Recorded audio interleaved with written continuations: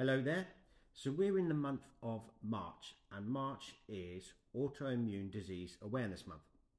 Some of you may already know this, but a lot of people are probably not aware of this. So what does that mean? Well, March is the month we're in, and we are here to make you aware that there are autoimmune diseases out there that exist that people have and you may not know about. So, for example, I'm going to tell you about ankylosing spondylitis, an autoimmune disease, because that's what I know most about, mainly through experience of having it myself. So, what is ankylosing spondylitis? Well, ankylosing spondylitis is a type of arthritis. It's based on inflammation, basically. So what happens with this disease is your immune system basically attacks itself, and the way that your body responds is by inflammation, by going, "I'll tell you what, I don't like what you're doing, Mr. Immune System. Therefore, I am going to inflame the area, or any area that I feel necessary to make you feel better, to try and cure the disease that is attacking you." But there is technically, it's your immune system that is the disease. You can't get rid of your immune system, can you? No. Therefore, you're in this perpetual state. Is it perpetual? Perpetual state of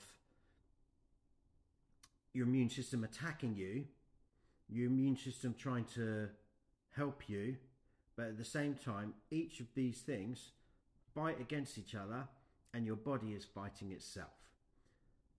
Now, all this happens inside the body, therefore it's invisible.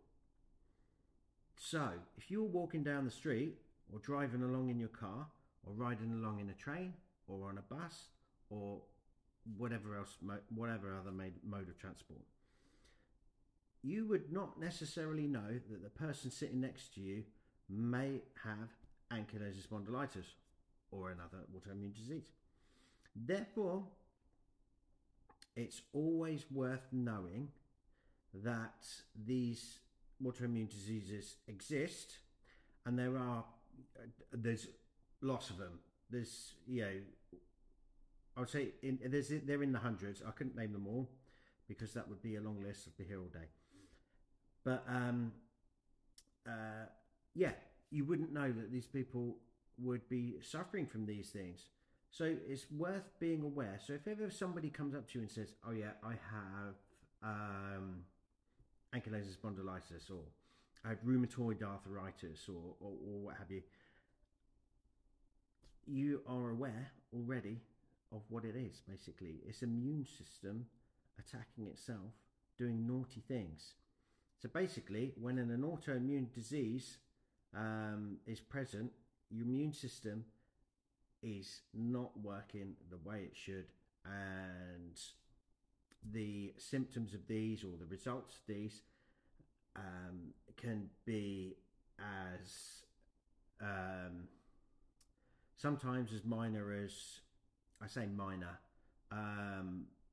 the lesser symptoms can be like brain fog, and just kind of like a bit of confusion and stuff like that. But then you get to the serious, debilitating, like, I'm not saying brain fog isn't debilitating, because it can be, but you've got fatigue, but debilitating fatigue. I'm not talking tiredness, I'm talking fatigue, right? We're talking pain, and we're not talking, "Oh, that's a bit pain," like acute pain. We're talking chronic pain, like it's there and it never goes away. We're talking, you get the fatigue, but you can't sleep. You get inflammation around your body. which causes your body to, let's say it's on your knee, you know, that is a serious problem when you're trying to walk on it. You know, it causes some serious grief, and you know, you might not be able to walk properly on it. Ankylosing spondylitis itself creates fusion between bones eventually, if left untreated. So if you can imagine, you know, it attacks your spine, your hips, anywhere else, but the spine is kind of like the main one that it seems to kind of want to get. And if you imagine the vertebrae have got like cushions in between them, it eats away at the cushion, and suddenly all your vertebrae are like that, fused together, one lump of spine. Imagine that. Not very nice, is it? That's what can happen with ankylosing spondylitis. But there are treatments there to help, to either slow that down or you know, try and slow it down to such a point that you should never really get it. But you've got to have the right treatment, you've got to have it at the right time, you've got to have it before it gets hold of you. You know, there's all sorts of, you know, varying factors. But let's face it, autoimmune diseases are not very nice. Yeah. So we're here to make you aware that they exist, and to generally be nice to people who are suffering or managing or living with autoimmune diseases, because generally their life can be hell, absolutely hell. So be nice.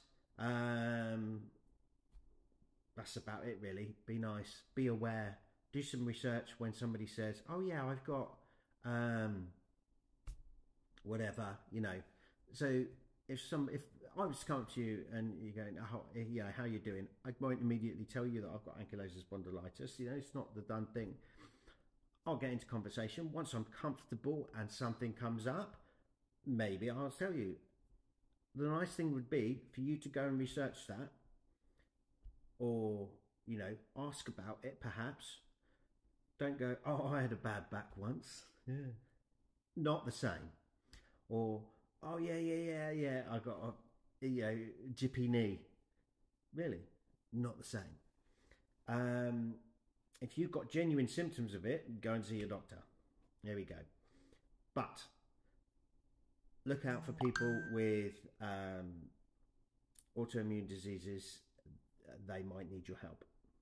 Simple as that. They might need your support. Support comes in very different ways.